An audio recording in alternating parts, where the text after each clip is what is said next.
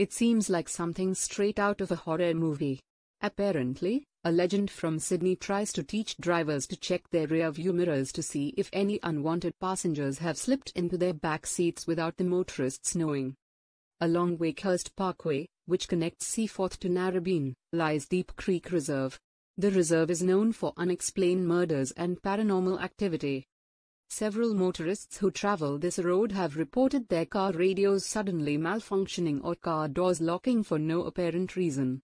One of the unexplained tales tells the story of Kelly, a girl who was attacked and murdered along Wakehurst Parkway in the 1970s.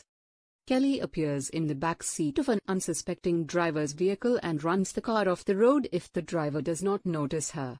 If he does see her, he should yell "Get out!" to avoid becoming another road accident statistic.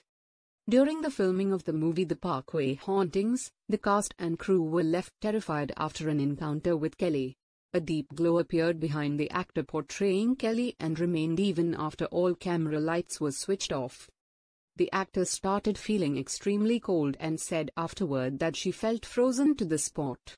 Producer Bianca Biarsi found the experience so disturbing that she vowed never to return to Deep Creek Reserve or drive along Wakehurst Parkway again.